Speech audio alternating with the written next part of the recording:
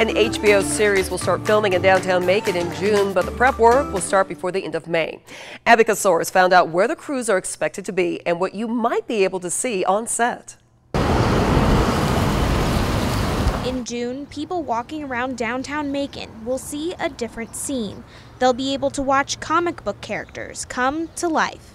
The HBO series Brooklyn that's being filmed here is actually interpreted from the Watchmen journeys from DC Comics.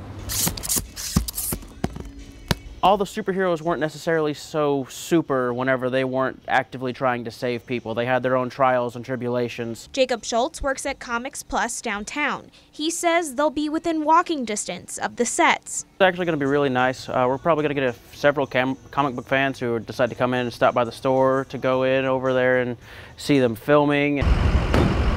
Crews will begin prepping the sites on May 29th. But in the meantime, the Macon-Bibb County government and the production company have come up with schedules showing when and where they will film some scenes. They've announced that they'll be shooting on 2nd Street from the Greek Corner Deli to Michael's on Mulberry, as well as the Douglas Theater downtown. And according to this map, it says there's supposed to be a car stunt scene somewhere around 5th Street. And for people gearing up to see actors in filming, they're scheduled to be shooting in Macon for just 2 days, June 5th and June 6th. So you might want to plan ahead if you want to check it out. In Macon, Abby Soares, 13 WMAZ News. And for a list of the dates, road closures, and where you can watch the filming, check out our website, 13WMAZ.com.